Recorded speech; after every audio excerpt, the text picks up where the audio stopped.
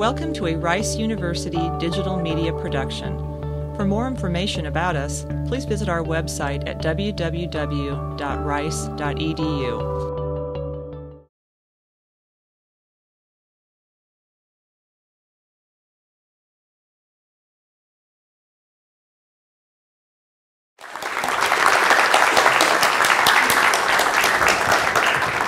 I actually didn't do completely all of the programming. A friend helped me in the last 6 weeks of development, but yeah, basically.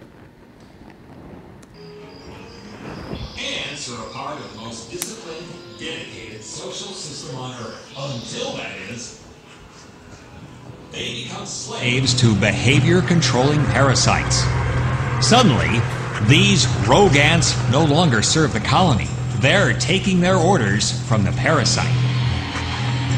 Okay, let's back up. Now, how did this happen? It all begins when the ants in any town, USA, consume the slime of a passing snail. They divide it up and take it back to the colony. This is a blunder of epic proportions. Turns out, the slime is loaded with eggs of a body snatcher called the liver fluke, a type of flatworm. The liver fluke burrows into a part of the ant's brain, and for unknown reasons, it's almost like the fluke enslaves the ants and orders them to carry it to their next hosts. Any grazing mammal host with a nice warm liver will do, but in this case, a cow appears. The liver fluke worms can switch the ant's behavior on and off, causing the infected ants to place themselves in easy-to-eat positions at dusk when mammals are feeding. No cows in sight, ants act normal. Cows appear, ants are in essence ordered to take their positions in purple flowers and latch on. The cows ingest the vegetation, the ants, and the fluke larvae inside the ants all in one bite. Once inside the cow, the worms burrow out of the stomach and into the liver, where they develop into adults and dine on liver tissue. They lay eggs that are excreted from the liver into the bile duct and then defecated by the cows. They don't kill the cows, but the cows become weak and emaciated, devastating herds. And all because of parasitic mind control. You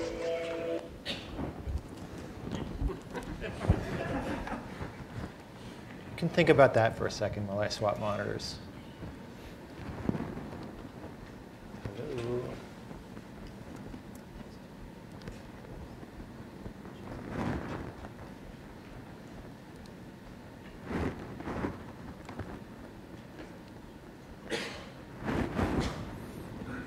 Okay.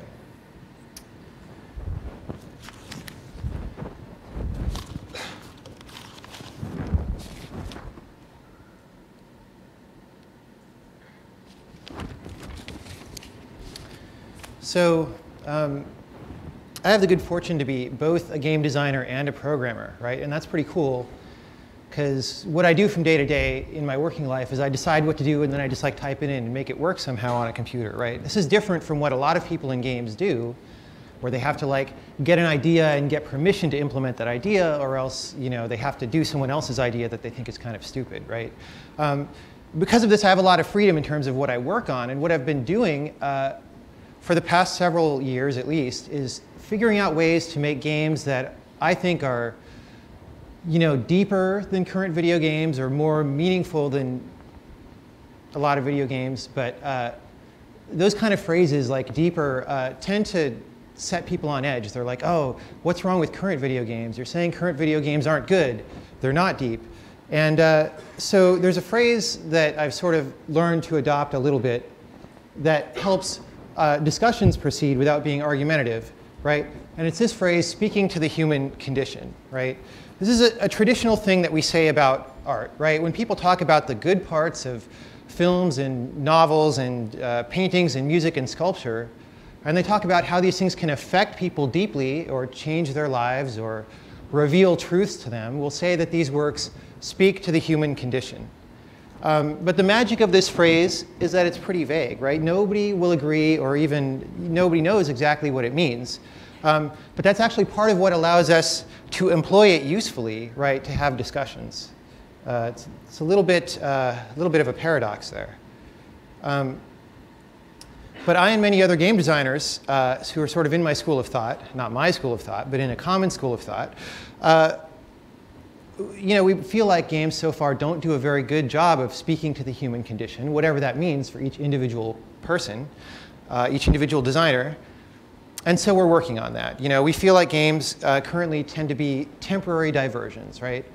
Something I do for a little bit, but I don't really care about in the same level of magnitude as the things that are truly important in my life, right?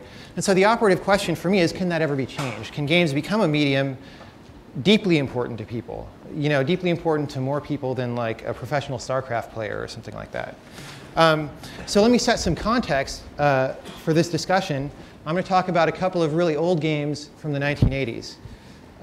This first game is Pac-Man. I think even today everybody knows this game, right? It's an arcade game.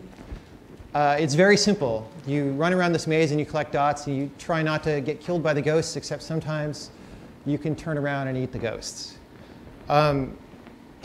It's a fun game. Even today, it's kind of fun to play. It had good game feel for the time, which is just the way the controls feel and the way the sound effects sync with the graphics and stuff. But most people I know would not say that Pac-Man really speaks to the human condition, right? This is not going to be a game that like you go, oh, it changed my life, right? It was really meaningful to me. No, it's a fun game, right? But it's just about running around a maze eating dots, right? Simple game. Here's another game. Most people probably don't know what this is. Does anyone know what this game is without reading the caption? No. It's a game called Impossible Mission. First platform it was released for was a Commodore 64, and it's a James Bond kind of game where you're infiltrating a evil genius's underground fortress to like stop a nuclear launch or something like that. This was pretty much the Halo of 1984 or something like that.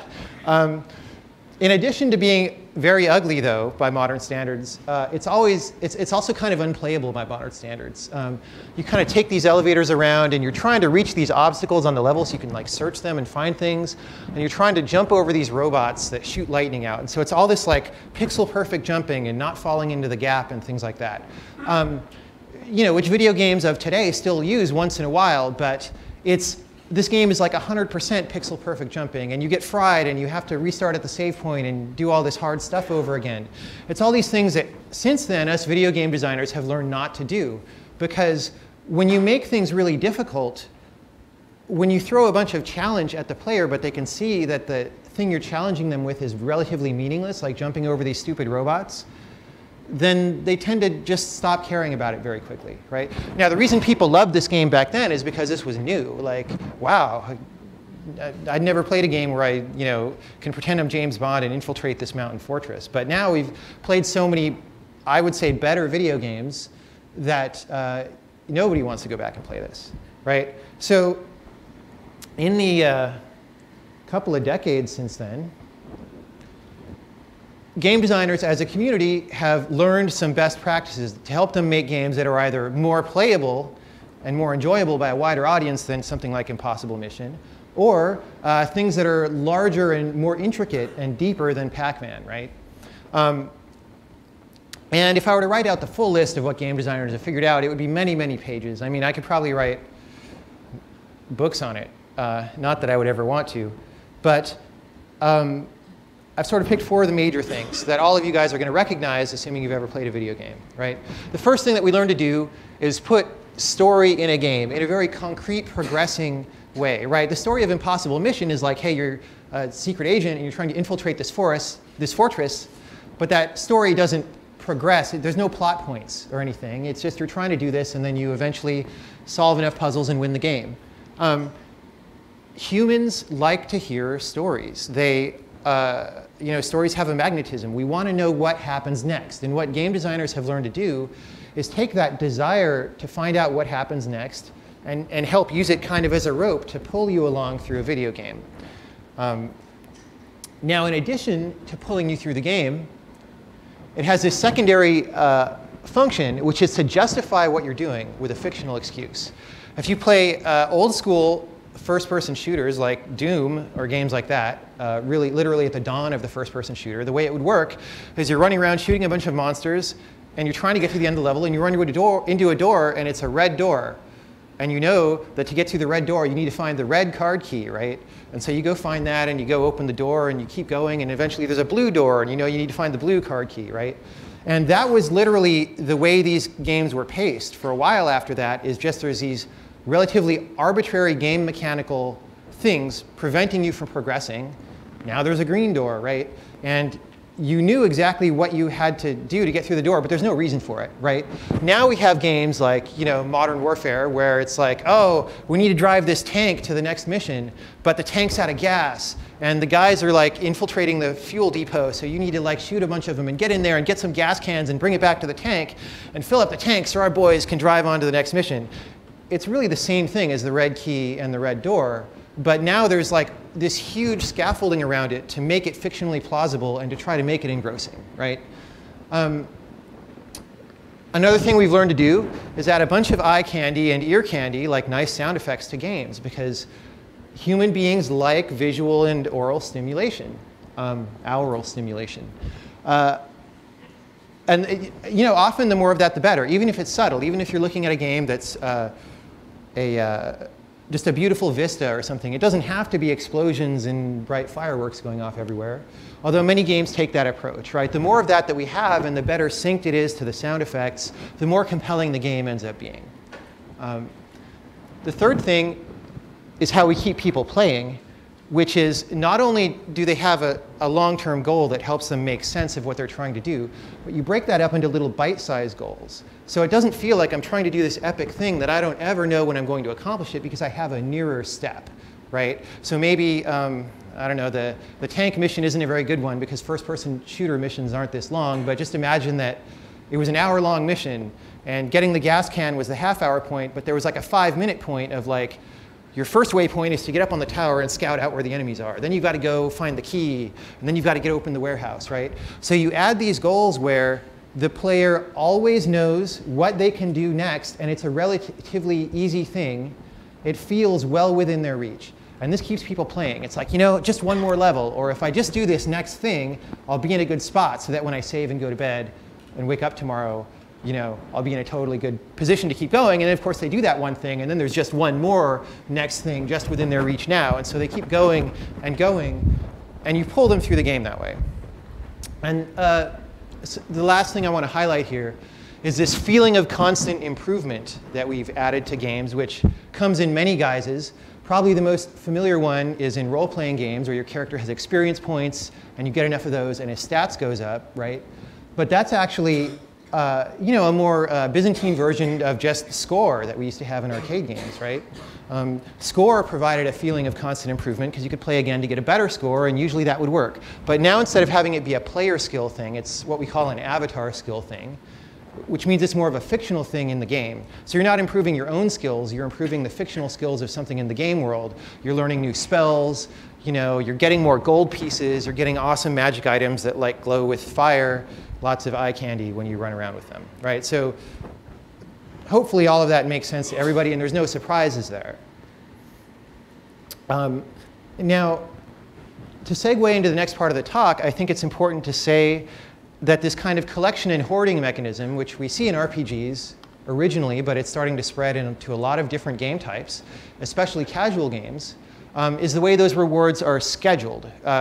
We tend to do it with things, if they're not exactly a Skinner box, they very closely resemble a Skinner box. And in case you don't know what a Skinner box is, it's something like this. It's an experimental setup where you have a mouse living in a box, and he can't get out. And every once in a while, some kind of stimulus plays, like a light goes off or a sound happens or whatever. And during those periods, if the mouse hits a lever, then a food pellet will come out, which whether it's delicious or whether he's just really hungry, I don't know. But then he learns that, right? And it's a way of training the mouse to perform this activity of hitting the lever when a stimulus occurs.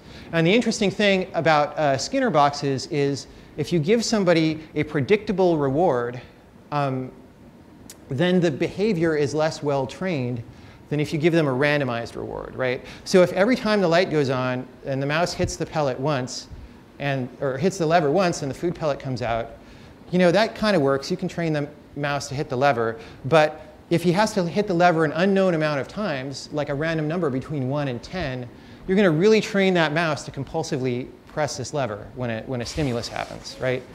And probably most of you, oh, and in case you want to like shock the mouse or something, there's like an electric floor. I guess that's if you're really pissed off that he's not learning to press the lever. You can do a bunch of different experiments with this kind of setup. Anyway, you're probably more familiar with Skinner boxes in this kind of context where they don't have electric shock floors. But a slot machine is almost exactly a Skinner box in that it has a randomized reward schedule that's optimized to get you to put as many coins as possible into the slot machine. Or you might be more familiar with them in this context, which is a dungeon crawler type of RPG, where every time you open you know, a barrel or a crate, there's an unknown quantity of treasure inside. It might be completely empty. It might just have a couple of gold pieces, and you're like, but it might have like 10 gold pieces, and you're like, oh, awesome. You know, I'm really on my way to buying that next level of sword. So anyway, this game design best practices set here is going to be so useful to refer back to that I'm going to put it in a toolbox so I can carry it with us through the rest of the talk. But just remember what this stands for. This is all the good stuff that game designers have learned to do to make games compelling to play and more appealing to more people than the old style games used to be. So how did we arrive? How do we know these are best practices, right? How did we learn these? There are two ways. And one of the ways is very natural. And it's just this process of evolving inspiration that happens in the game designer community. Most people who want to design games are doing it because they like video games, right? So they have some particular game that they really liked a lot, and they're like, oh, that game was cool, but you know what? It would be even cooler like if the gun was bigger or something, right? I mean, that's not a very, you know, actually a real one is it would be really cool if you not only shot people, but you could shoot people with the gun, and you would like stake them to the wall so they're hanging on the wall afterward, right? Does anyone know that game? Yes. I don't know. Someone say something else. It was Painkiller did it originally. Maybe somebody did it before Painkiller, but I don't know what game it is if they did that. So there's this process of taking something you thought was cool or interesting or neat and making it better, right? And that's a very, I'm going to say, innocent kind of motivation, right? It's a joyful kind of thing to take something that was there done by your predecessors and kind of stand on the shoulders of giants and make something even better. But over time, as game budgets got bigger and we became more professional, I put that in quotes because it's a word I really don't trust, we learned how to monitor players in a little bit of a better way. Because what was happening in the earlier days, even into the 90s, is we'd think that our game was great. You know, we did a really good job polishing it. You know, it's better, clearly better than the previous game. And then you sit someone down and they try to play it, and it's like totally unplayable. They can't get used to the controls that we got really good at because we're the developers and we've been using the controls for like years. They don't understand where they're supposed to go and what they're supposed to be doing when we thought we made all that stuff clear.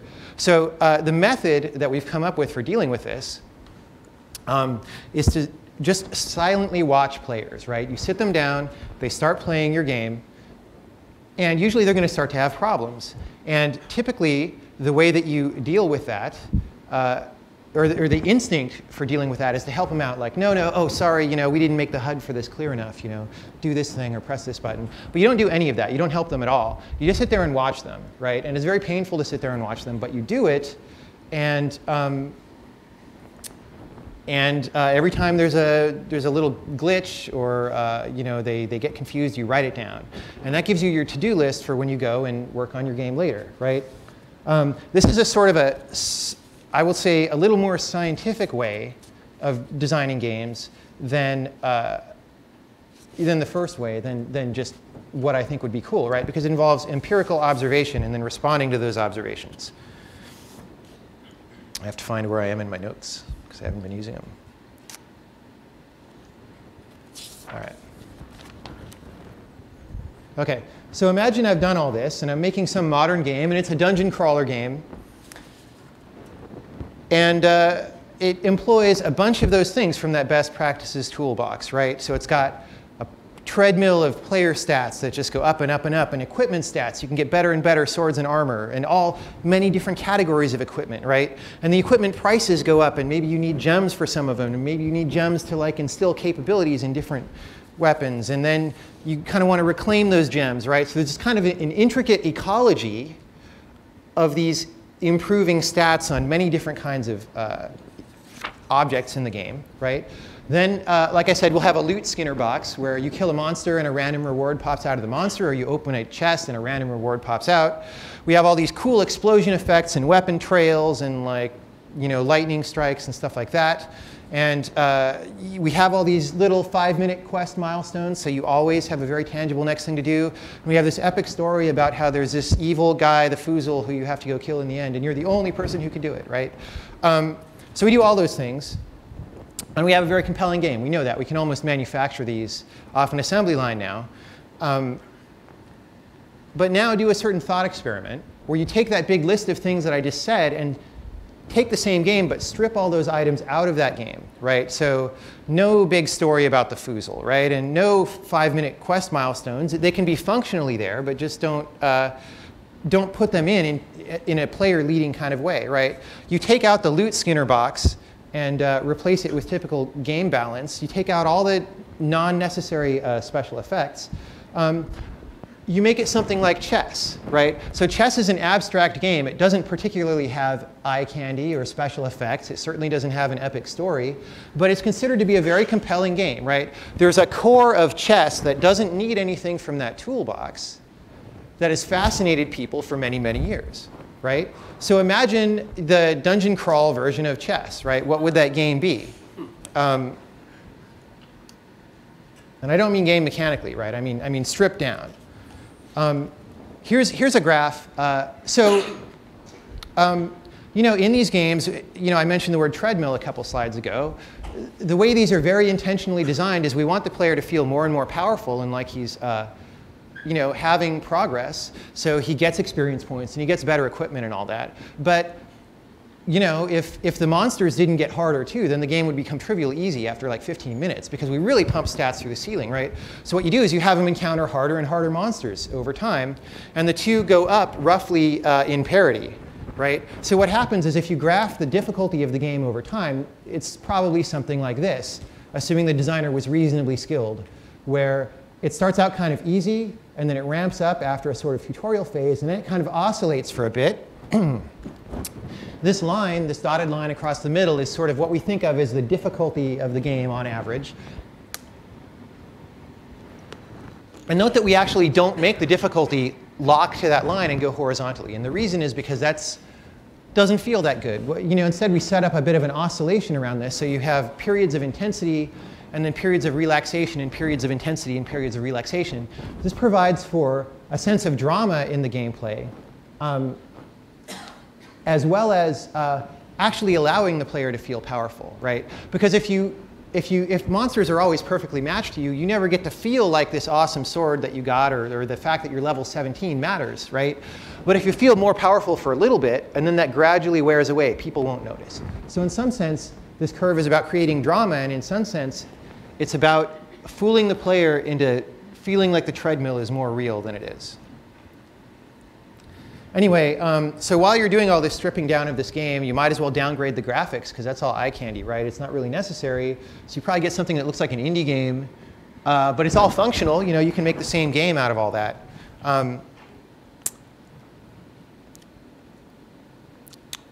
So after you've done this, go take a poll, right? Game companies love to ask people what they want. You go take a poll of how many people want to play this game versus how many people want to play the awesome-looking AAA game that you started with.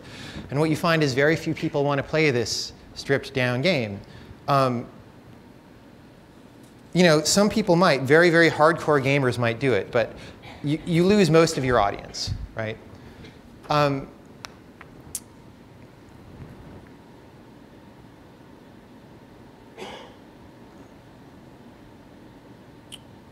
That's all I'm going to say about that at the moment. Now, this is RPGs are a very complicated genre of game, right? Like I said, they have all these like intertwining things that we've learned how to weave together to create player motivation. So you can run this exercise again with a much simpler thing, and this might help convince you that what I'm saying makes sense, or it might help make the model make more sense, right? So think about slot machines again. Imagine doing the same stripping down process to a slot machine, right? So you get rid of all the flashing lights and ringing bells and sounds and stuff. And you know, you also get rid of the Skinner box, right? So you get rid of that reward schedule I was talking about. So you don't actually ever win any money from this slot machine. And just to make it fair, you don't put any coins in either. And it's actually better because now you don't lose money ever, whereas with a real slot machine, you're guaranteed to lose money over time. So this is a 100% improvement over the traditional slot machine functionally, right? So all that happens now, we've gotten rid of all these things, so it's a relatively plain looking box with still the dials in there with different shapes on it, and you pull the lever and the shapes spin, and either they match and the slot machine says, hey, you won, or they don't match and the slot machine says, oh, you didn't win, right? But whether you win or didn't win, you don't win anything, and you don't lose anything. So how many people would play that slot machine, right? You might play with it for a second as a novelty, but it's not something that people are going to be mobbing into casinos to play, right? And more to the point, it's not going to be something that, you know, state and national governments feel threatened enough by socially that they have to regulate it or outlaw it, right? Because it's become, by the time you take away the reward schedule, it's become a totally different device, even though mechanically it's the same device, right? So all those designer best practices that I was talking about can take something that's inherently boring and pointless, like a box where you pull a lever and don't really win anything, right?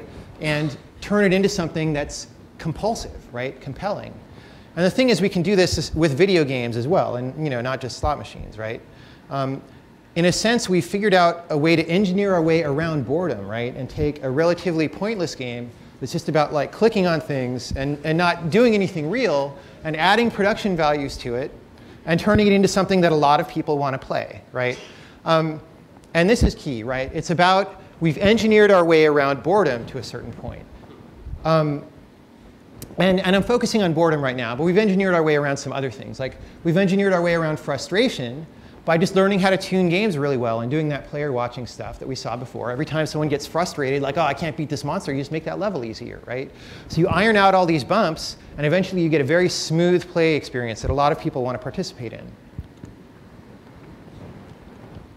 And we keep doing this in video games. Just keep getting better and better and more fun, and we all live happily ever after the end, right? Probably not. I certainly have issues with this, and I know other people who do as well. I said that we're engineering our way around boredom. What does that mean, really? I mean, there's a very obvious surface meaning to it, but like, what effect does that have? What does it really do? And to answer that, you have to know, like, well, what is boredom, right? People don't like boredom. They don't like thinking about boredom. They don't like being bored. But boredom is actually a healthy response to unproductive situations, right? Human beings have boredom as a response because of evolution, right? Boredom has survival value. What it's for is you get into a situation that's unproductive, right? Your senses aren't being stimulated. You're not learning anything about your new environment. You're just being surrounded by the same old stuff. And you get bored, and you start getting jumpy and agitated, and that causes you to want to go do something new or go do something different, right? It causes you to go outside of your normal behavior patterns. So hopefully a lot of us are computer scientists in here. So if you're familiar with the hill climbing process, what happens in hill climbing is you'll often start going up a hill, and then you get stuck at a local maximum, right? And you can think of boredom for human beings, to vastly oversimplify the situation, as being something like adding a simulated annealing step into your hill climbing process to allow you to get unstuck, right? You're in a place that's pretty good. You're not in any imminent danger or whatever, but you're bored. You start doing different stuff, and it jumps you around this graph to different places. And eventually, one of the places you jump may allow you to climb higher, right? So here's the point. Imagine that for some reason, we're playing that stripped down version of the RPG that has none of the graphics and none of the player stats or anything, right? And in fact, it's so stripped down that looking at this graph, like when you kill a monster, normally in an RPG you get loot and maybe some items and some experience points, which are all different progression things. Those are really just different ways of bumping you slightly along this drama curve toward the end of the game. They just do it in a way such that they camouflage that that's what's happening. We'll just get rid of all that stuff, right? Just every time you kill a monster, it just disappears without even a sound effect, because it disappeared. You don't see it anymore. And then you just slightly bump a pointer along this drama curve a little bit, right? So you do all that, and for some reason you found someone who's still playing this game.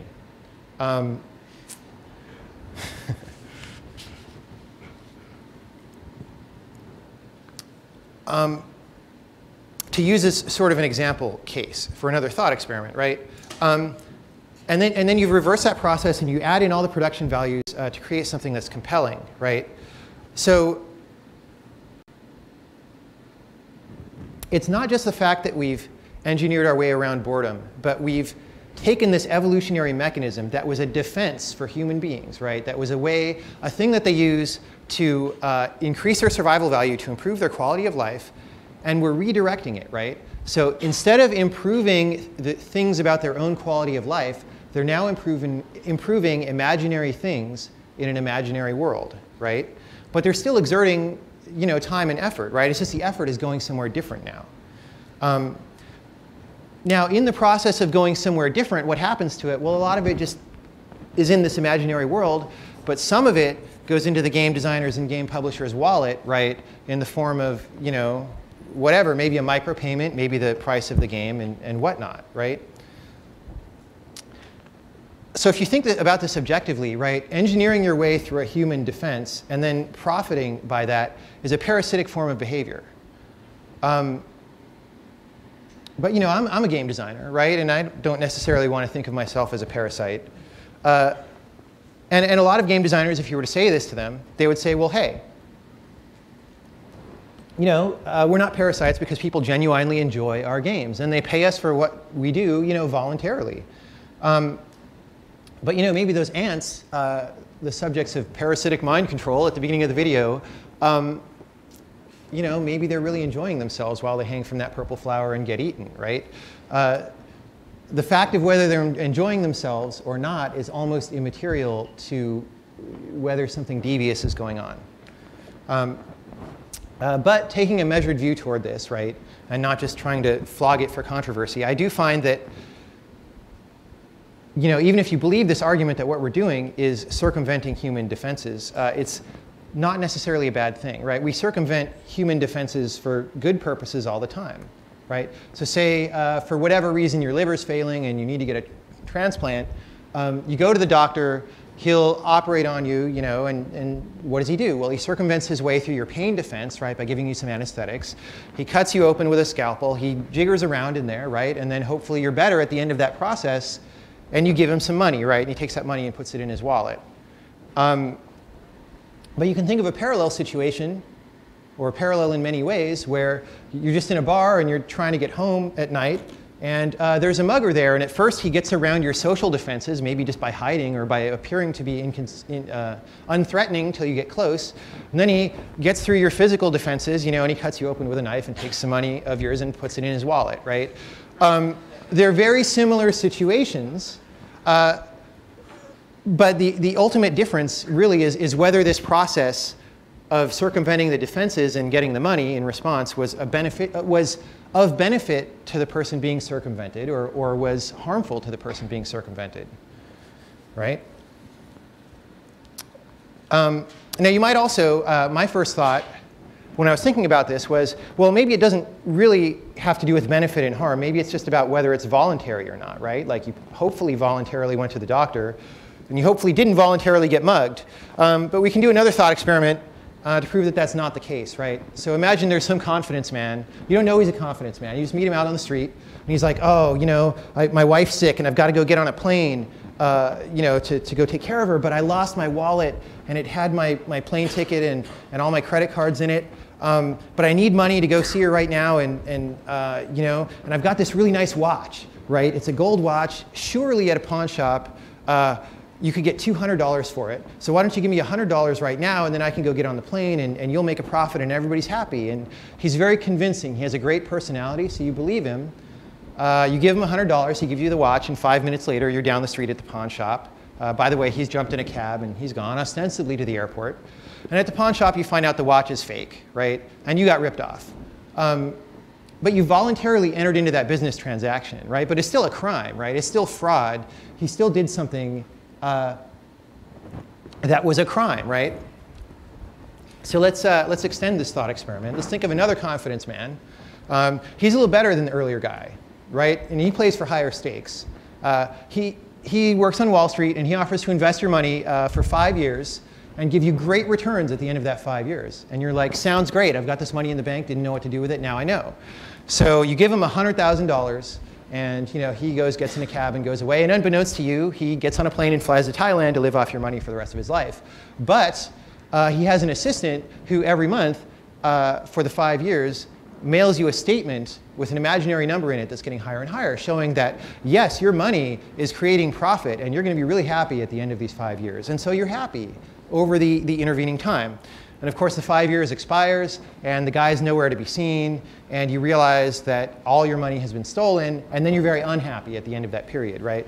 So now there's a crime, but you didn't know it was a crime for a long time, but it's still pretty bad, right? $100,000, I don't want that stolen.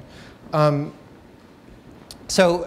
again, you voluntarily entered into that, and you didn't have a problem with it for a while, right? But it's still a crime. So while I'm still in the midst of this whole foray here, just to remind of the point that I'm trying to make is that I'm saying that, at least in the context of game design, what I want to think about is benefit versus harm, and not voluntary versus involuntary.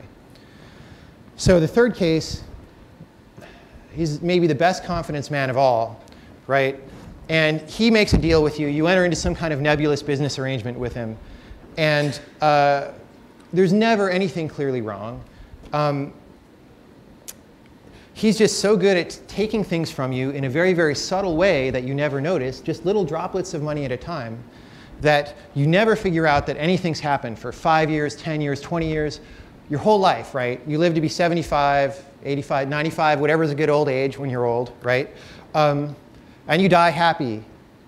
But the fact is that you actually die kind of poor, and you actually could have been much richer if this guy hadn't been stealing money from you for your whole life. But he was so good at it that you never even imagined that anything was wrong. You never imagined that you could have had more money and lived a more healthy, fulfilled life with that money if you know how to spend money properly.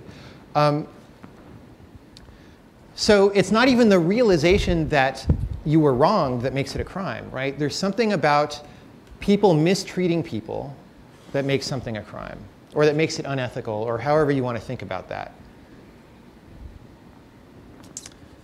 So to start to lead into where that's going, the way I feel about games is there's a sort of a spectrum, right? There are many spectra, but the one I want to talk about has on the left here games that have some kind of core to them that are intrinsically meaningful, like chess. You can strip away all those designer best practices, and chess is still a very compelling, interesting game, right? And then all the way on the right side of the spectrum are games where if you stripped away all that stuff, they're basically completely meaningless. Nobody in their right mind would really want to play them, right? And obviously, there are lots of points in between that games can occupy.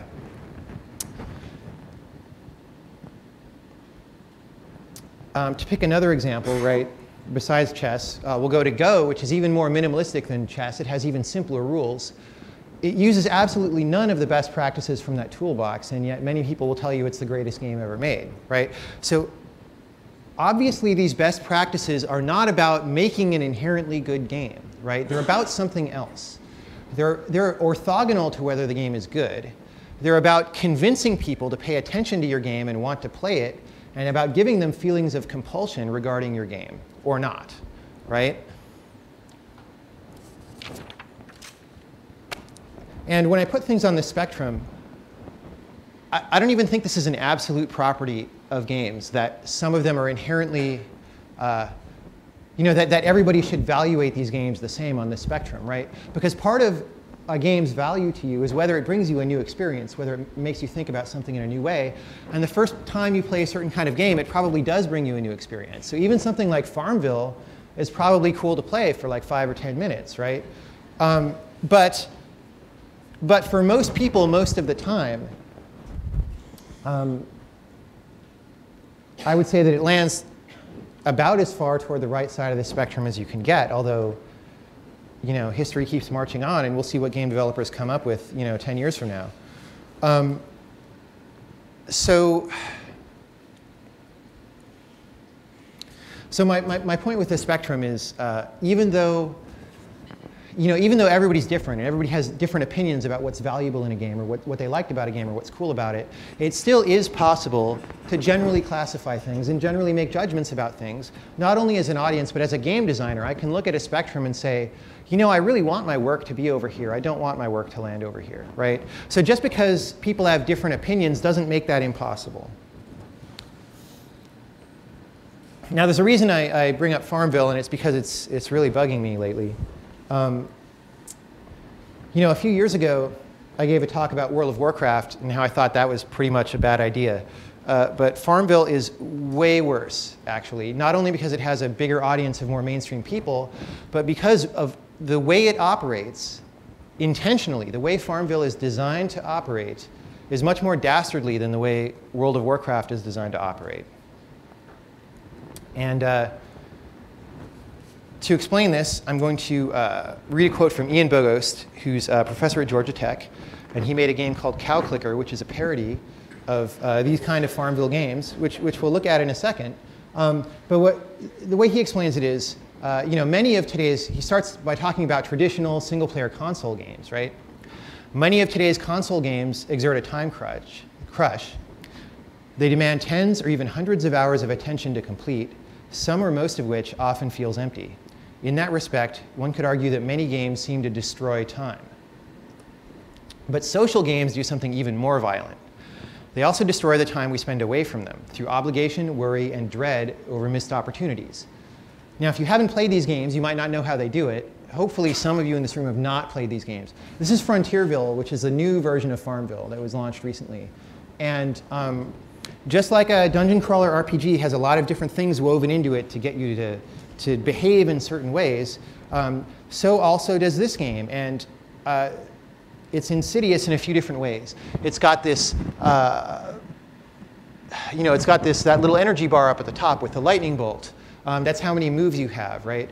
And you can spend all those moves probably in 1 or 2 minutes, but it's not enough to really accomplish everything you wanted to do when you sat down to work on your farm. So you've got to wait for the moves to refill, but they don't refill very fast, right? It takes probably, I don't know exactly how long, but it's probably 3 or 4 hours for that bar to fill all the way up, right? So you want to spend those moves before the bar fills up, but the problem is if you go to sleep or you go watch a movie or something like that, you're going to start wasting moves because the bar is going to fill up at 14 here in this picture, and then you just won't get any more turns after that. So it's like you want to check in with Frontierville every 3 hours and spend your moves, because otherwise your farm is just not getting as good as it would get otherwise, right? The other thing it does that's pretty evil is that crops wither in this game, right? So you plant crops. The way it works is you buy a crop for a certain amount of money, you go plant it, you come back later and harvest it, and you get more money. It's a very simple loop. But the crop withers after a certain amount of time if you don't come harvest it, right? So that suddenly makes you very worried to come check in at the game, like, oh, I was going to play tonight, but I'm running late in traffic, so I'm going to whip out my, my iPhone and play Farmville on there so I can get my crops so they don't wither, right? These things are designed to make you worry about the game even when you're not playing the game. So Cow Clicker, which I've got a screenshot here, is, I only realized this today for some reason, but when I was talking about that strip down a game exercise, that's exactly what Cow Clicker is. It takes this genre of games and boils them down to the absolute essential. There's a cow, your cow that's in the middle of the screen, and you can click it. But instead of having a bunch of moves, you get one click. That's all you get, and then a 6-hour timer starts, and 6 hours later you get another click, right? If you buy the in-game currency, which is Mooney, right, then you can spend that to get other clicks faster, right? So then you can click on your cow. And then if you invite friends into your pasture, you can all earn Mooney, right? So it's got all this, the same attempted virality that all of these games have. And of course, to amplify that virality, every once in a while, you click the cow, and it says, hey, you clicked your cow. Do you want to share the fact that you clicked your cow with your friends? And you do that, and then it goes into your friend feed like that. Hey, I'm clicking a cow. OK, it's funny, but the reason that it's funny is because that's exactly what these games are. Right? So you play Frontierville, and well, this is an email pestering, but it pesters you to sign up for emails. And then you're in there and like, oh, I'm going to clean up my garden, so I'm going to clobber this fox that's keeping me from doing anything. And then it's like, oh, you clobbered a fox. Nice going. Do you want to share that with your friends? And it does this all the time. Like if you haven't played this game, in the middle of those 14 moves, you probably get like 3 nag screens like this. Not an exaggeration. So you can barely even do what you're trying to do. So anyway, that alone would be dangerous enough, right? The fact that game designers have now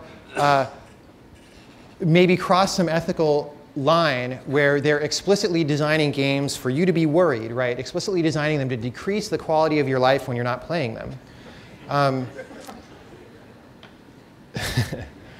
That's what they do. Oh, OK, so I didn't finish making my point, which is just that as not good of a game design as I think World of Warcraft is, it's at least made in some way that's more innocent than that, right? Like the guys who make World of Warcraft like running around killing monsters with swords and stuff, right? And they envision some kind of audience that is like them, who would also like that kind of game. And even though it's a giant endeavor that's at some point no longer about pure joy when you're toiling to make a game, that's kind of what they're doing. They're making games for people who kind of like the same kind of thing that they do. OK, I don't want to single out Farmville and Frontierville, but at any of the companies who make these games in a high-stakes kind of way, nobody there thinks this is a good game, right? They're not trying to make games for people to enjoy. They're simply trying to maximize either the amount of money they get in from a user or the amount of virality they get from that user to contact other users, or both. That's all they care about. And that's obvious by looking at the game design, right? If they wanted Frontierville to be more fun, there's a bunch of things they could do. They could give you more moves. They could even move to a system where your number of moves isn't limited, so you can just kind of tend your farm however you want, right? But that would make it less addictive. And their goal isn't enjoyability. It's addictiveness, right? They could nag you less. They could, like this screen pops up right in the middle of whatever you're doing. Like you're going to run over and grab a piece of pie, and it's like, hey, share this with your friends, right? They could stop nagging you while you're in the middle of something and save the window for later. But they know that if they do that, you're like less in the moment and are less likely to respond or to assent to this kind of virality. OK, so that would be evil enough, right? But we have new technology that makes it even easier, right? In the old days, making video games was like you worked for a while on something, and you finish it, and then you deliver it to somebody's door. And you're like, here's my video game. Do you like it? And a lot of the time they'd say no, but hopefully you sell enough of them, right? Now it's not like that, because now we have games on the internet. And games on the internet do this thing called A/B split testing to maximize profit. Web guys love this. Who knows what this is in the audience? OK, small percentage, so I'll explain it. This is basically another kind of hill climbing algorithm, right? Where instead of delivering one product to everybody, you split your audience into, let's say, 2 random samples, right? Completely random. You give half of them version A of the game and half of them version B of the game, right? Just like any scientist running a control in an experiment and then an experimental group. And what kind of things might you change between version A and version B? Well, maybe it's like the background color, right? To see how that affects people's psychology. Maybe it's the style of the main character to see what kinds of characters people identify with. Maybe it's like, how much gold do I get for punching a fox? And maybe it even varies by region. Maybe like Americans like the game more if you get this much gold for punching a fox, but Europeans like it more if they get this much gold for punching a fox. And actually, I just said like it more, but that's not even what they measure. What they measure is how many new players get attached to the system and how much new money they get from you buying, micropayment kind of things, right? That's what they're measuring with this A/B testing. And so what you do is you put out 2 versions, you see which one works better, and you throw the other one away, and then you start again. You put out 2 more versions and 2 more versions, and you keep going down this like infinitely branching tree, and you're constantly optimizing your game all the time. Now, A/B testing by itself is not that new of a thing. If you're if you work for a candy company in the 80s and you wanted to make a new candy bar, that's kind of an expensive endeavor to like ship that out to everybody in the USA. So what you do is you maybe make 2 versions of the candy bar and you put them in test markets, right? Like one of them is like Burlington, Vermont, and the other one is like, you know, Fresno, California or something, right? And you see how those do in various markets. And then if one of them is successful enough, you like start selling that nationally. You scale it up. That takes a long time to do. Compared to today, when you have web stuff, any company who has the user base, the size of one of these very popular games like Farmville or whatever, can run a very meaningful A/B test in a day, or in 6 hours, or even in 1 hour, right? So the iteration time isn't actually bounded by the time it takes to actually run the test now. It's more bounded by like, you know, infrastructure issues at the company, like how quickly can they put the test together to make sure they're not breaking everybody's thing? How quickly can they decide even what they want to test, right? So remember, back before that I was saying we used to design games just by doing what we thought was cool. Imagine that's a weapon like a bow and arrow or something. And then we got a little more scientific about it. You know, we decided to watch people in a more empirical and observant way without trying to influence them, right? And imagine that's a weapon like a flintlock rifle. What you've got now on the web is something like this, where it's just firing all the time, right? And that, at some point, the difference between this and this is not just a difference in quantity of projectiles, right? At some point, a quantitative difference becomes qualitative, right? At some point, you can just do totally different things with this new weapon than you could have done with the old weapon, right? And what kind of things can you do? Well, you know, maybe you're not firing actual bullets, but you're doing psychological experimenty things and profiting off them. So there's another interesting thing that I think that's interesting about game design, is that game design is kind of a game by itself, right? I've made a bunch of puzzle games, and I found that like looking at a situation and saying, how do I make an interesting puzzle out of this, is itself a really interesting puzzle, right? So there's this huge irony going on, that the companies that are making these social games that basically have no gameplay value in them, right, are actually themselves playing a much more interesting game than the game that they're making for you to play, right? The game they're playing is this huge multi-dimensional optimization problem where you're like trying to gather data and make the best decision and all that, and the game they're making for you to play is like clicking on a cow a bunch of times and you get some gold, right? So that's, you know, very, very strangely humorous. And as I visualize that happening, right, somebody at one of these companies, they're doing their A/B testing, they're kind of tweaking something for Europe and tweaking something for America and tweaking something for Canada, and then going over here and like, oh, this A/B test is done, let's look at the graphs of the results and let's write a report on that and stuff. You know, it's a little bit like planting trees and rearranging a garden and like minding livestock and all that, right? So you could say that the people making Farmville are not only playing a game, but they're playing some kind of like Farmville that is way more interesting, right? And so the sad fact of what this all comes to is you've got these people. You know, Farmville has a wide demographic. It's not just computer nerds who play it apparently anymore. So you've got all these people who think that they're playing this cool game, you know, where they mind their cows and their pigs and they're feeling like the boss and they're getting all this gold and they're getting richer and their farm is looking nicer. There's all these ways that they feel like they're progressing, but what's actually happening is that someone is farming them, right? So, you know, there's all these imaginary farms out there where you gain imaginary money, but then there's a real farm with real money that pulls, you know, it pulls money from you over the internet, and you don't ever see it because that's all like behind your head while you're like typing into the computer. So now I put all this up. You know, some of the weapon analogy is a little heavy-handed, but I honestly couldn't come up with anything better in the time available, which was like one day. But I actually don't think, like looking at this situation this way, like somebody is farming the players of Farmville, I don't think that this is hyperbole. I don't think it's any kind of distortion of reality, right? This is what is actually happening in San Jose or wherever their office is now, right now. Are they in San Francisco? All over the Bay Area it's happening. There's tons of these companies. Anyway, so you talk to game designers about anything. I mean, anytime that I question current paradigms in game design, because I go to a lot of game conferences and talk to these people. Game designers have a defense, which is just like, look, man, we're just giving people what they want. They want to play our game. They're having fun, right? That is true. I cannot exactly argue with that.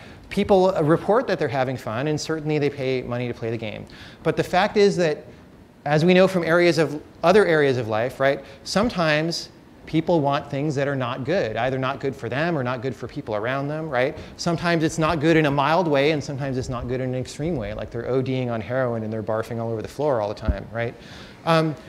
So as a game designer, you can make your own decision about whether you care that what they want is not good for them, right?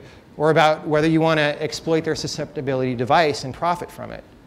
My personal gut feeling is that all this Farmville stuff is just evil.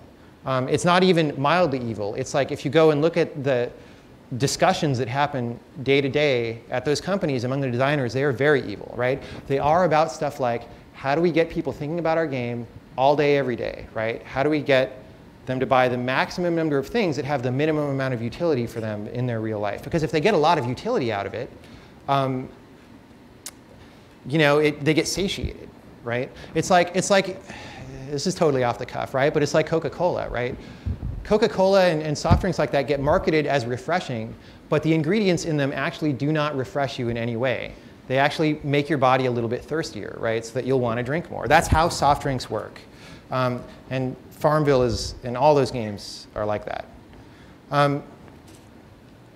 Now, another thing designers say is like, hey man, it's just games, right? It's just an entertaining pastime. Don't get so serious about it. But I have to take this very seriously because quantity matters, and video games are becoming very, very popular, right? Going back to drinks, if you drink some alcohol once in a while, it's cool. It's totally fine. It's a nice beverage that gets you a little tipsy. If you get stinking drunk like 4 or 5 days a week, then you're going to be seeing that doctor that we talked about earlier because your liver is going to be dead, right? Everybody knows that, right? That's not controversial. Quantity matters in that case, right? In a similar way, if one person wastes a little bit of time, with some stupid game that doesn't do anything for them, that's no big deal, right? But when you have a nation of people who spend a large amount of time on something that's not just a waste of time, but that actively kind of makes them a little dumber, poorer, sheep-like, and infantilized, that becomes a much more serious issue. And as huge and popular as video games are right now, they're only going to get more popular, right? I don't see them declining anytime soon. And so I think as game designers, we have a responsibility, and I'm speaking of me and my friends and anyone in the audience who thinks they might be a game designer someday, we have a responsibility proportional to the number of people that we will affect with our products, right? And I want to talk about something closely related because I feel like people are a little bit deadened to this kind of issue because we face it in simpler and more obvious to see ways all the time, like psychological manipulation, right? You go out to buy things and like everything is priced in something that ends in 99 cents or 95 cents, right? Why is that? It's because if you sell something for $9.99, you make way more money than if you sell it for $10 because more people will buy it because obviously $9.99 is a lot cheaper than $10, right? Well, no, I mean, obviously it's not. As thinking, intelligent, rational creatures, right? We know this is stupid. This is kind of insulting because I know what $10 is, right? I know what $9.99 is. There's just not really a difference. But despite the fact that we believe that on an intellectual level, this gets to us at a lower level, right? It affects at least enough people to make this the only real strategy for selling something, right? But beyond that, it affects people who think that they're immune to it. Like, oh, I'm a smart guy. Advertising doesn't work on me, and like everybody thinks that kind of thing. But it's not true, right? So another example from the field of video games, Microsoft points, which you buy things with on the Xbox 360, are intentionally, they're engineered so that the conversion ratio between Microsoft points and US dollars is like, is it $800 to $10? Yeah, that's what it is. It's something that doesn't evenly divide, so that you can't easily do the math in your head about how much something really costs, right? If you're really used to the system, you might know that an 800-point game costs $10, but something like 1,200, it takes you a little longer to think about how much that is. So you don't really think about it as much, or at least that's the hope, right? This is intentional. 999 is intentional. And the problem is that we walk around every day with these like insults in our face, right? 999 says, I'm going to manipulate you at the level of human responses that you don't have control over. I'm not going to treat you as an intelligent human being because I know I'll make more money off you that way, right? That's what these things are. Now, of course, if you want to buy my last game, Braid, you can buy it for $9.99 on Steam or 800 Microsoft points. I am at least a counter, or I'm at least complicit in this, right? I don't exactly have control over setting pricing on any of these channels, but by participating in that, I support it, right? And there's this thing where as a game designer, you just have to pick your battles. You can't fight every fight all the time. So the best I could do with something like Braid is to try and make a wall, right, and insulate it so that outside the game, all this kind of horrible stuff happens. And inside the game is kind of a garden where I respect the player and I treat them as an intelligent person who I would like to know and talk to. And unfortunately, I wasn't even able to do that because of achievements, but I cut that from the talk. So if you want me to rant about achievements, ask me a question later.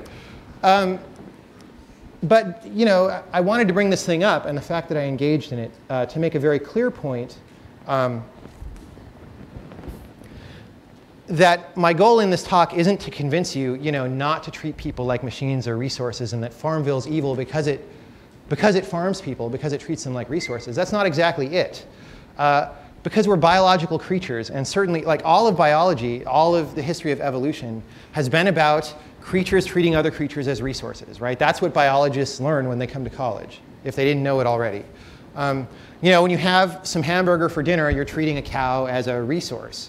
And people dealing with people is often not any different, though hopefully not food-wise. I don't know. So, my goal among all this storm of conflicting ideas is to try to respect the player and avoid manipulating them, right?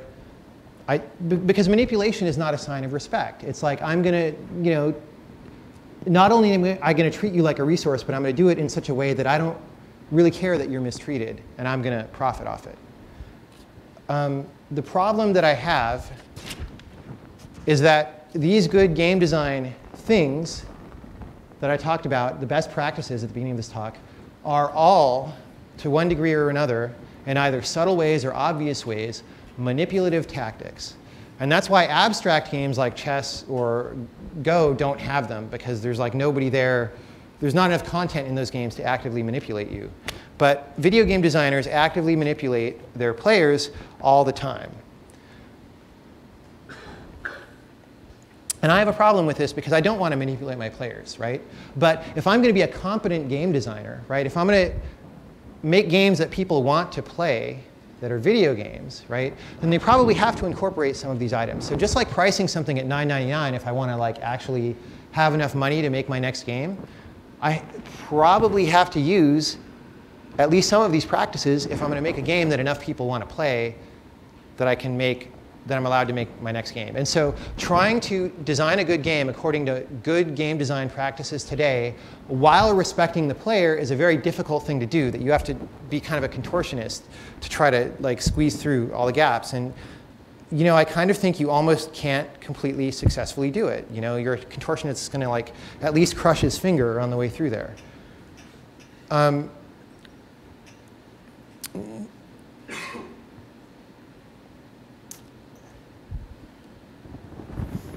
Now, this is enough of a problem, but there's kind of a meta problem, which is I feel like both people who enjoy video games and game designers, but I've been talking about game designers the whole time, so I'll switch now to people who enjoy video games, don't like it when people bring up this kind of suggestion, right, and talk about it. And the reason is because they identify with video games. They really enjoy video games. Never mind that video games were designed so that they would really enjoy them, right? They really enjoy video games. And when you suggest that this thing that they so closely identify with may have negative aspects to it, they don't want to think about it, right? It's a self-defense mechanism that's common to all of humanity. It's common to lots of subjects and not just video games, right? But people go into defense mode. What interests me is that, again, going back to the subject of interventions in human psychology, right? This kind of defense mode, if you value critical thinking and value understanding the truth, you can learn to recognize it in yourself and learn to circumvent it, right? And be a little more rational about your opinions and about what you think about things like this, and try to see things more objectively. Whether you can succeed or not is more difficult. But again, it's a case of circumventing human psychology in order to do something beneficial.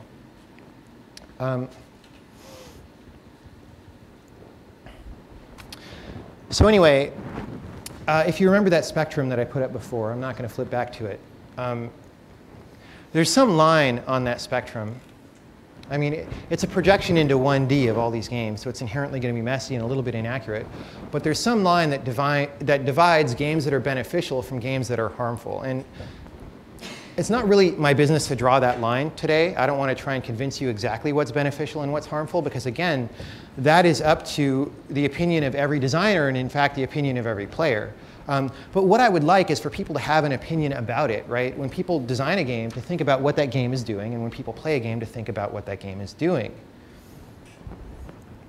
And people don't right now. They think about how it has cool graphics and like a lot of levels, and like they love the story about killing the bad guy, which is not a very it's not a very self-aware place to be standing when you're consuming something that affects your life for so many hours and therefore affects your mind for so many hours. And that bothers me. And that makes me feel bad about being a game designer and programmer who implements game designs. But what I have to do as somebody who makes games is decide for myself then how do I know what's beneficial and what's malicious, so I can make my own personal decision about where on that spectrum I want to land and what games I make. And even that, not trying to prescribe globally, but just locally for myself, even that is a very, very difficult problem. But I can tell you how I try to solve it. The first thing that I do, at least for the past few games, is I always try to be in a mindset where I'm respecting the player, right?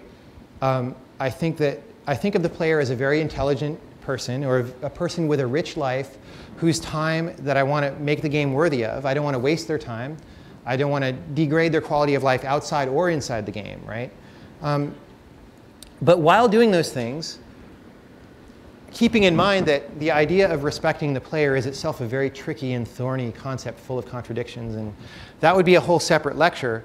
But I'll just say that if you really think you understand what it means to respect somebody while you're making something for them to consume that you profit from, you probably haven't looked closely enough and don't really understand.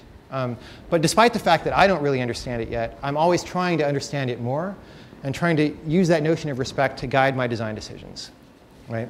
And one thing that this results in, which is surprising to many people when I tell them about it, actually no. I'll save that for the next paragraph.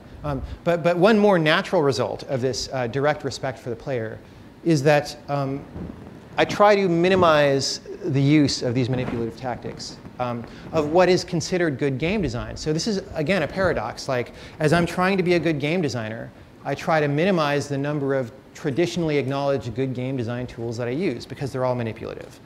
And when I do use them, which is almost unavoidable, I try to have a very light hand in using them the minimum amount possible. That's not even true. Minimum is not the right word, as you'll see in a moment. But the results of all this, and this is the thing that people get surprised when they hear, is that when I sit down to make a video game, I'm actually not trying to make a game that's the most fun or like the best game, or certainly not the game that'll make the most money, right? Which most people think like, oh, that's what a game designer does. He's like someone trying to make the most fun game.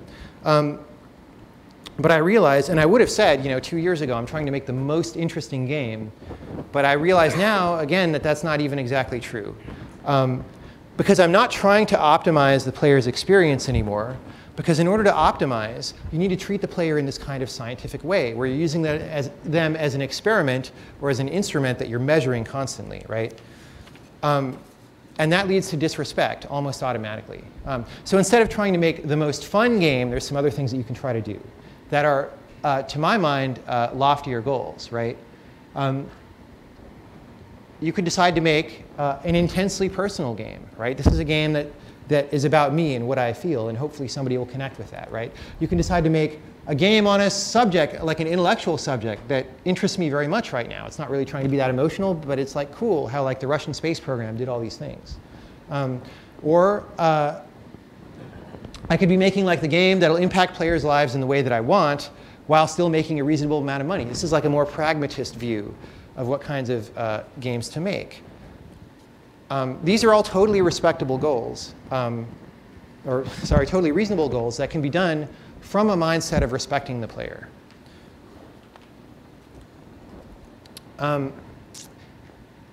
Now, I want to come at this in a different way, because I think that there's a certain viewpoint that we have in modern Western society that makes it a little hard for us to think about this kind of thing in a totally like open and heartfelt way. And that's science, right? You guys are at a modern university. We're all members of a Western society that has benefited tremendously from science, right? And what science has shown us through the development of technology and reason and all these things is it shows us the value of being serious about the objective world. I skipped slides. Right? Science is about measuring empirical things. It's not about your opinion. So what you do in science is you kind of take the world apart and you understand how it works. And you don't necessarily believe explanations that are given to you by human authority figures or things that would make you comfortable. You do the measurements, and then you try to explain the measurements, right? And then you try to figure out what's going to happen in the future, and then you test it. And because of all this benefit of science, right, that's why I was able to fly here today to give you guys a talk on a computer. It's probably why some of you are even alive today rather than dying in childbirth, right? Or young, you know, from some disease. But it feels like in the Western world today, because we've gotten so much benefit from science, we've kind of like are a little bit overdosed on the objective view of the universe. And what I do as a game designer is actually look sort of at a subjective view of the universe and value that, right? And what I'm here just to baldly assert today, because I'm almost at the end of the talk, is that the subjective viewpoint of experience is also valid, just like the objective one, right? It's also true. And by subjectivity, again, just like speaking to the human condition, I'm going to leave that a little bit vague and not exactly define it, but it's something like your consciousness as an aware individual human being, right? That has some kind of essence that's worth paying attention to and worth considering important, right? And this is obvious, because it's what makes all of us feel like there's a point to being alive at all, right? And it's obvious to game designers who want to make something fun, because what's the point of a non-sentient, unaware group of atoms having fun? Like, that phrase doesn't make sense to us. Unless we get into this really technical mode, and then we're not even really thinking about each other as human beings anymore, right? So as a game designer, what I do is value the subjective. It's sort of become the area that I like to explore. And I feel like there's a lot of value that the game design community, that the field of games can bring to human understanding of subjective consciousness. It's one thing that games do better than anything else because games are interactive, right? So this game that I made was an interesting puzzle game, but you don't actually do that much in it. There's not that many objects that you manipulate or whatever. The interesting parts of this game, the little discoveries and aha moments that you have, all happen inside the player's head. Also the frustrating parts, but that's part of the game, man. The new game that I'm working on is about epiphany, right? It's about something's right in front of you and you didn't see it and now you see it, right? Or you didn't understand something, but you failed to understand it not because it was too complicated, but because it was too simple. And now you understand it and everything seems different, right? And that's purely a subjective experience. You can't, I mean, there are people who do, never mind. I won't even go off on that tangent. Now, again, I'm not here to be a hippie, right? And say that like, oh, science mechanizes people and you should like, I'll have a group hug or something. Because both things are true, right? As a game designer, I have to constantly deal with the fact that the people I am making this game for are products of evolution. And if I want to be successful in designing games, I have to manipulate them as a little bit as products of evolution, because that is what they want me to do. That is what they enjoy, right? At the same time, I have to realize that that leads into a very slippery slope that very quickly leads to treating people like a science experiment or like a resource, And then you're in a whole different business than what I want to be in, right? Then you're in the Farmville business. To be competent, a competent game designer in terms of skills and a respectable game designer from my point of view in terms of what I'm doing in the world, I have to keep both of those sides of that axis in mind at all times. And that's why I said I don't try to make the most fun game, right, or the most money or anything, because that's about maximizing, right? Maximizing is about hill climbing. It's about a scientific process.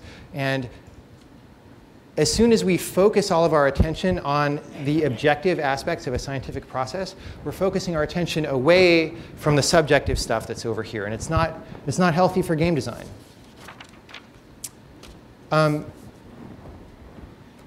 so the last thing that players tend to say whenever I get all serious like this is something like this. They say, well, hey, the lecture's over an hour. They get sleepy. They're not really listening anymore. And they're just like, they don't want to believe what I say because it's potentially negative for games. And so they go just like, hey, man, games should just be fun. What's the big deal? I'm having fun with games. And I'm not going to answer that. Well, yes, I am. I'll start answering it by saying fun is a confusing word.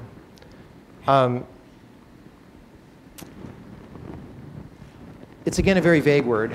But we can say something about it to go one step beyond this argument or this assertion, which is just that, earlier in the talk, I described, boredom as having an evolutionary purpose and frustration having an evolutionary purpose. Well, fun probably also has an evolutionary purpose, right?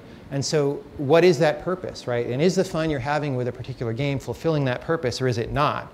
And if it's not fulfilling that purpose, what does that mean in terms of the fitness function in evolution, or whatever you want to think about, right? And the second thing to ask is, you say you're having fun, but is it really fun? I used to play a lot of Counter-Strike. I used to be ranked in Counter-Strike and in a very serious clan and stuff. And I really would play that game a whole lot. It was a very interesting game. I'm glad I spent a lot of time playing it. It absolutely was not fun. Very serious, very hardcore game. But most people will report, if you ask them if it's a fun game, oh yeah, Counter-Strike's really fun. But look up some synonyms for fun, and you find words like joyous or, I don't know, things like that. When you're playing one of these hardcore first-person shooters, ask yourself a different synonym of fun. Is this a joyous experience that I'm having, right? You'll find very quickly that it isn't. And so what we see is that the word fun is being used as a linguistic catch-all for a number of other different things that are very complicated, right? And so starting to introspect into that, into what exactly is this fun that I'm having, what's the nature of it, and how does it affect my life, is sort of the road to understanding these things better. And the rest of the answer to this is what I'm not going to answer. I'm going to let Alan Moore answer it. This is from a documentary called The Mindscape of Alan Moore. And he says, writers and people who had command of words were respected and feared as people who manipulated magic. In latter times, I think that artists and writers have allowed themselves to be sold down the river. They have accepted the prevailing belief that art and writing are merely forms of entertainment.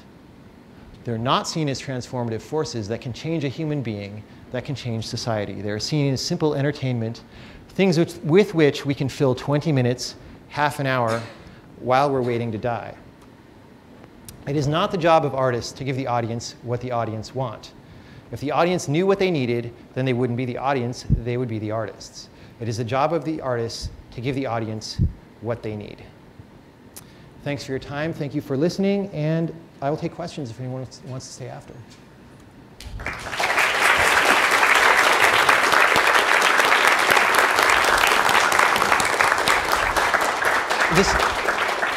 OK, so we have microphones. If you'd like to ask a question, make sure you wave your hands vigorously in the air, and we'll get a microphone to you. There's a guy up there waving his hands. Anyway. OK, well, sorry for preempting you, guy up there. But you mentioned that you felt compelled to engage in these manipulative practices in order to be successful.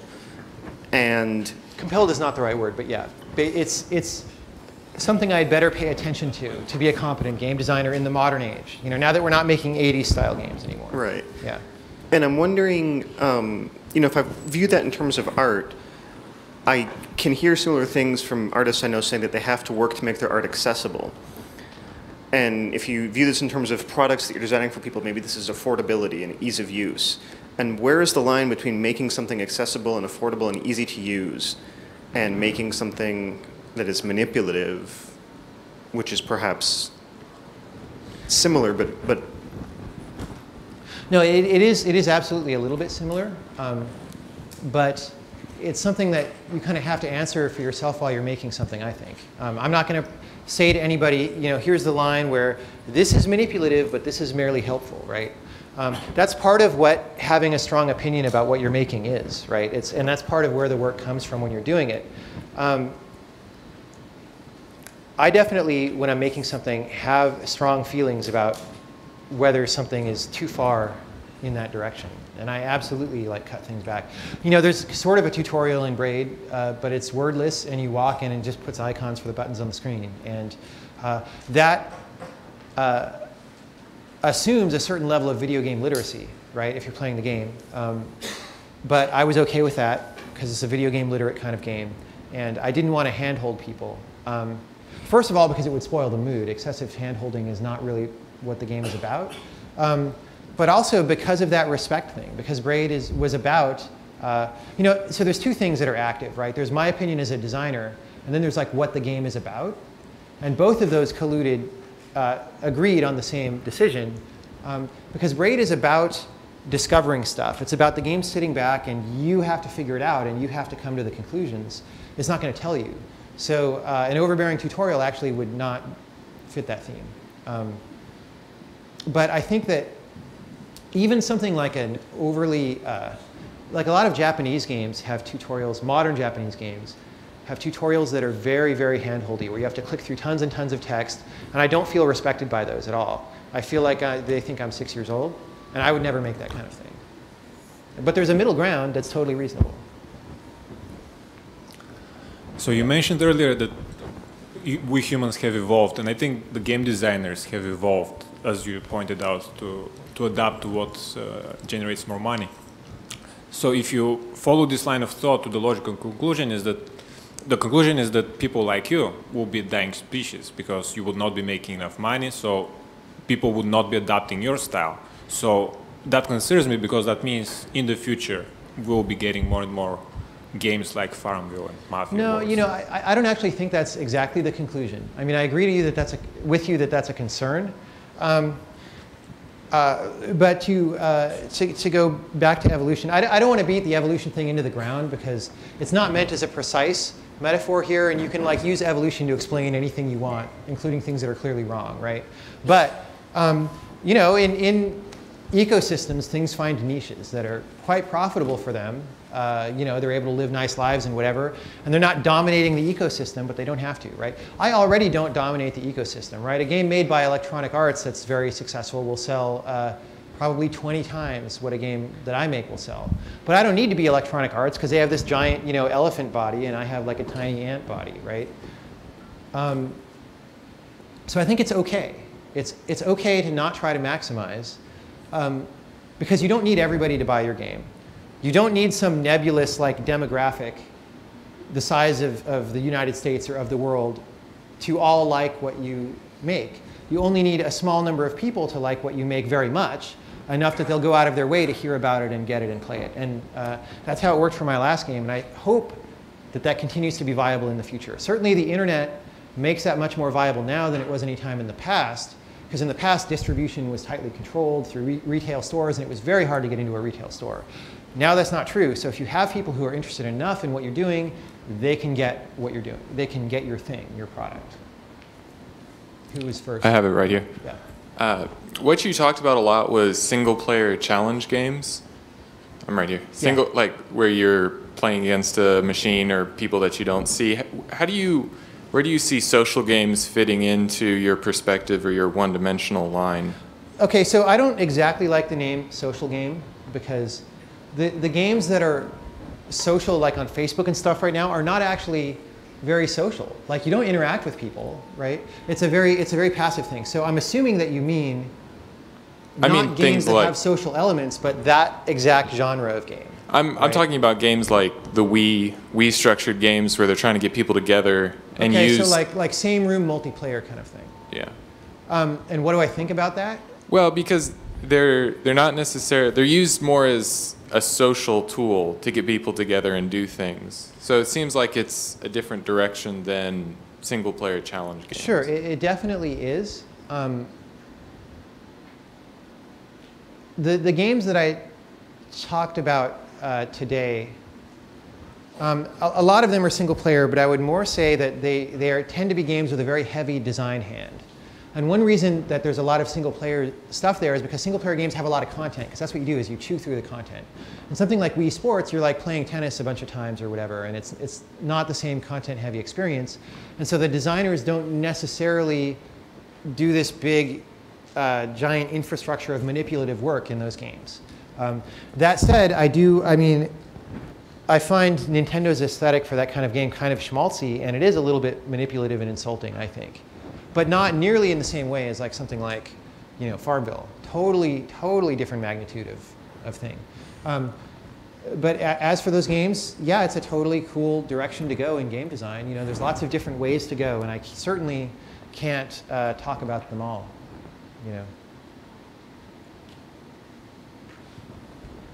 I have 2 questions about Braid.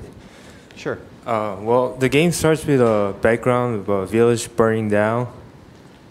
So what's going on? I think that if you are playing the game and you're standing there and you're watching that opening screen, then you see exactly what's going on in the opening screen. Well, I finished the game. Yeah. Already. So you know. Don't spoil it. And also, I'm not even trying to not spoil it. I'm just saying that that's like the reason. Okay, the reason that I make video games, like I used to when I was early in college. I wrote a little bit of science fiction and got some stuff published. It's under a pseudonym, so you can't look it up. Did I know you back then when I was writing that stuff? I don't know. You probably didn't see it. I never saw it. Yeah. The reason that I make games is because at some point I found myself wanting to get at ideas that are pretty grand, and they don't lend themselves very well to linguistic explanations. Because language is very serializing, right? And if you want to get at something that's extremely multidimensional and extremely nebulous and yet extremely important to people, if you're doing it through this process where you have to unserialize all this language and then somehow rebuild it into this thing, it's a very difficult and error-prone process. It doesn't exactly work. Video games, like film, for example, is different because it gives you this higher bandwidth experience, and you can do stuff visually in ways that you can't exactly do in other media. And video games have, because they have interactivity, they allow you to explore a space. And because they allow you to explore the space, because they allow a player to explore the space, they allow the designer to communicate the shape of that space more implicitly than you can with language, because it is found as opposed to told. And that's important. That's part of why the medium is respectable as its own thing, and it's not just like film with interactivity or whatever, right? So when I do something like that opening scene, which that first level in Braid, if you load up the level editor and you see how many objects are there, it's way more complicated than any other level in the game, and it's just to do these certain effects and have the camera pan in a certain way and all this stuff. And it's because we cared a lot about what was happening there, but as far as I'm concerned, the entirety of the communication of what is happening there is contained in the game, and that's all that needs to happen. And that's why I make video games. So that's why I don't want to tell you. What was the other question? I had another one. Oh, okay. Too many questions. Something that's becoming more prevalent with online distribution is downloadable content. Do you feel that it's just another way for companies to make more money by offering additional content to players, or is it a way for companies who weren't quite able to get the content created during development, a way to get extra stuff out there for the players to enjoy? It's not B, and the reason why is because it takes a long time to download or to develop and debug downloadable content.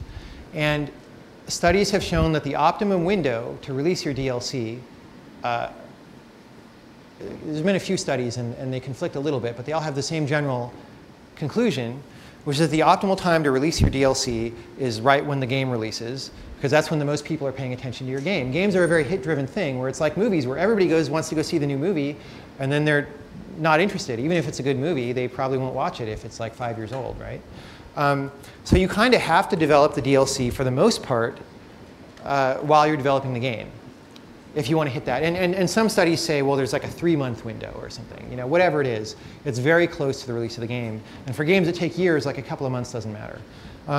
What it is, it's also not necessarily to make money, more money from players, because the fact is that the cost of a DLC, like the price of a DLC, times the number of units that you will sell, is a small amount of money compared to the price of the game times the number of units that you'll sell, right? And that's obvious.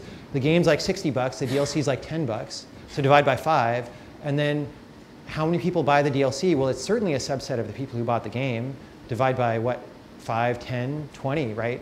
So you're talking about a small amount of money. Now, for big hits, it makes sense, right? For big hits that have a lot of mind share, and especially if they're open world kind of games, you might have a higher percentage of people buying the DLC, right? And for a longer lifespan. And so, and because it's just such a huge revenue number, that a small percentage of that is still a large number and you want to do it. But the real reason, to get to the end of this long-winded explanation, is that DLC is about prolonging your interest in the game so that you don't sell it to GameStop as a used game. That's basically the main thing, because game publishers really, they don't make any money when that happens, and they're upset about that. And they're like, how do we get people to either not want a used game or not sell their game back as used? And this is one of the many ways that they do that. I need to start giving shorter answers because there are a lot of questions. So I'm going to go broader instead of deep on these. These 4, and then that's it. Yeah, after that I can answer questions like privately and stuff. Or, you know, feel free to walk out and all that. Who's up next? Yeah. I was just curious. I watched the video of Soulja Boy playing Braid. I was wondering, as someone who tries to involve gamers on a deeper level, how do you deal with people who simply view Braid as a form of entertainment and only look to the eye candy and, I guess, the classic elements of a good game? Sure. Well, you know, there's always going to be those people, and you can't control that. So you don't, I mean, if you make something and somebody doesn't like it, right, you can't really get mad at them. I mean, that might be your instinctual reaction. Or if they don't understand my brilliant thing, right? That's just going to happen. That's just the world. And so you kind of just have to focus in the other way and say, this game is for the people who are really going to find it interesting and enjoy it and like it. And hopefully I find enough of those people. And so you just do like a positive negative space thing and you look at the other space. Because yeah, there's a lot of people out there who won't respect your work or pay attention to it or whatever. Okay. Okay. First, really quickly, I thought you might be pleased to know that I came to this talk neither as an ambitious game designer nor as a passionate gamer, but closer to an ex-addict back from when A Link to the Past was the latest Zelda game. But I wanted to know, with the Alan Moore quote right at the end, you kind of brought this conflict that you were talking about outside of just gaming into at least literature and who knows what else. And I was curious, are you familiar with the work of David Foster Wallace at all? I have only read a little bit of his stuff, but I do plan to read more, actually. Okay. Yeah. Because I know tons about him, like unreasonable amounts, borderline obsessed. But I was noticing a few parallels with what you were talking about. And as you were developing the lecture, it seemed to get to be an almost eerie parallel, how you guys were exploring a lot of the same conflicts in totally different contexts. Even where you were kind of dissatisfied with exploring grand ideas in language because it's inherently linear, he kind of felt frustrated by the linear nature of novels and how it didn't really reflect the way he felt like he had to construct reality from thousands of discrete data he received every day, to the nature of boredom and does it have value, and how a lot of postmodern tricks in literature really serve to either entertain the reader without doing a whole lot, or serve the darker purpose of telling the reader, look how smart an author I am. And a whole ton of other things. Yeah, I mean, I'm not surprised. I mean, certainly, because he was a writer, he was trying to do pretty different things. But there is always that, like, I feel like if you're good at the medium you're working in, you see its limitations, right? I see a lot of limitations of game design. You know, we're still figuring out what those are, obviously, but at least I feel like it's early in the game. Like, games are going to evolve a lot more, right? So I can't get frustrated with the limitations of game design yet, because maybe we just haven't figured out how to do certain things. So, but yeah, I mean, I actually know a guy who was a friend of David Foster Wallace's and has told me some stories, and he sounds like a guy I would respect a lot, and that's why I want to read more of his stuff.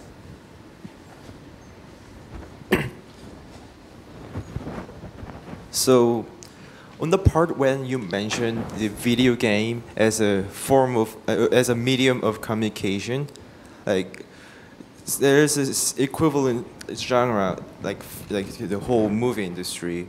And my question is, like, when the movies like, you know, Avatar or like Inceptions were released, like there's just so many people talking about it. Like, just people just like have like their like opinions and like their like academic, like some sort of analysis, this kind of stuff.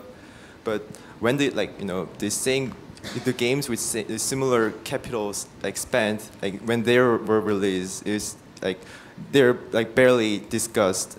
I mean, so my question is, like, what do you think about the like the cultural reception or the cultural significance that the video games are holding right now, and what it can hold in the future? Yeah. I'm going to answer this one not in too much depth, and the reason for that is because people talk about it all the time, not just me. And you can find answers on the internet, but the short answer is that for genres like film and books and music and all that, there are pre-existing examples of, and this isn't the only answer to your question, but this is the one that works best for me as a model. There are pre-existing examples of things that were really important books, or really important films, or films that were really meaningful to people. So you can have films that are obviously just entertainment films, which almost every film made, certainly from Hollywood, is just an entertainment film. It's not trying to be deep or important, right? And yet, because you have those examples, the medium of film or the medium of novel still has cultural validity, right?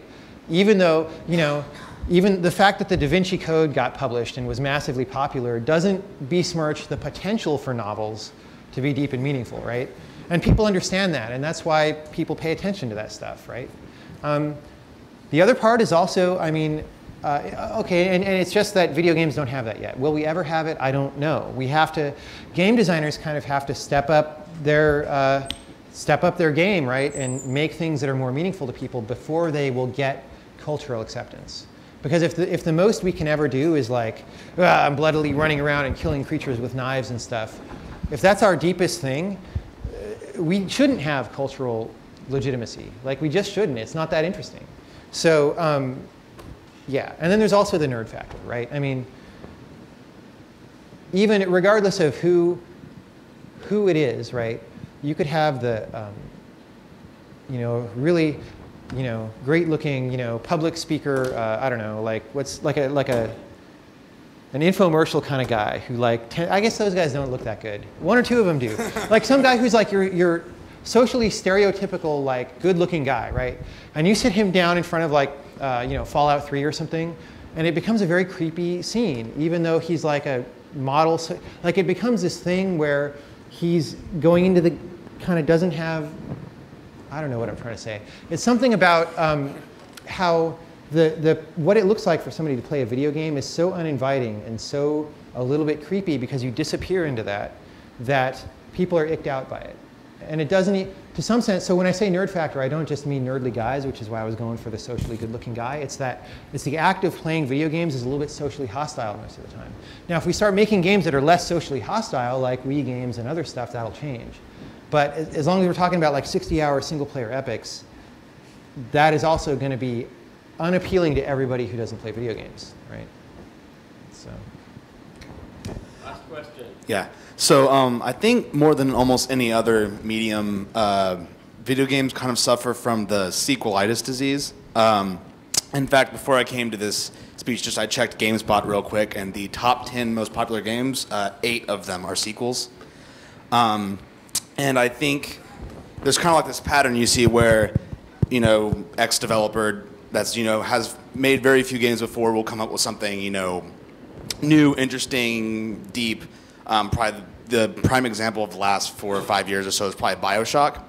But then eventually gets picked up and turned into a franchise, in fact. Well, I mean, BioShock is a sequel, right? It's basically System Shock BioShock 3. was System Shock 3, but they didn't have the trademark or whatever, right? So it's BioShock. So Yeah. that's not even that great. But it did make a creative break with the earlier thing. It became its own thing.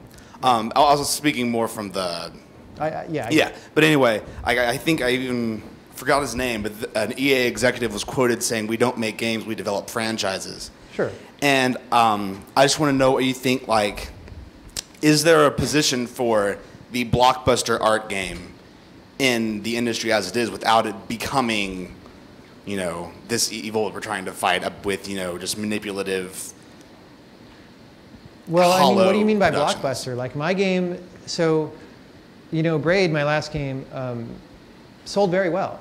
It didn't sell as much as an EA game, but it sold so well that I don't, I'm covered for the duration of working on this game. I don't have to make money, right? I guess what I'm trying to say is like a game with the same motivation of like, conveying a specific like thought or idea or being, beneficial to the player as opposed to being harmful or manipulative, but still having the backing of a large studio. I think that predicting the future is a very dicey proposition, right? Mm-hmm. Almost never is it done accurately. But my gut instinct is not anytime soon is the answer to that. And if you just look at something like films or like popular books or whatever, the most popular things are generally not the deeper things, right? For something to become respected and to be widely spread as a deep thing, as like a great novel, it doesn't happen right after it comes out. It's like it kind of gestates for a while, and then people realize, oh yeah, that was a great novel 50 years ago or 100 years ago or whatever. Certainly with film, most films that are made are kind of vacuous, and in fact, Hollywood films that have high budgets are very heavily manipulative, right? The scoring, the way the shots are set up and all that, it's emotion jerking a lot of the time. Varies by director, and it varies by the whole cast or crew, really. But because that is the case, right? Just because popular things are kind of bad usually doesn't mean that once in a while you can't have a very good thing that everybody likes, right? I'm not going to try and pick an example right now because you can get into arguments over whether that thing is really good, but it happens once in a while. And even when it doesn't happen, the fact that those things exist, they're just really good for society, right? I mean, if 1% of, I don't know, like 1% of the people in America is a huge number, right? 0.1% of the people in America play your game. That's, 300,000 people. That's huge. That's a lot of people that you can influence. And you don't need to be mass market to have influence, I guess, and to be meaningful to a very large number of people, right? That's the weird thing about video games right now is even though there's these giant blockbusters with like 200-person teams, an individual person or a team of 2 or 3 people can make a game that 600,000 to 1 million people will buy. That's like a huge fan out. That's a huge multiplier on your ability to affect the world. So I think that focusing on trying to get everybody to buy the game is maybe a little bit of a false prize because the small amount of good you can do with a moderate number of people buying your game is tremendous. It's in the modern internet age. Are we done? I think. All right. I thank you all very much for coming. Thank you, John, for a great talk. Thank you, everybody, for listening.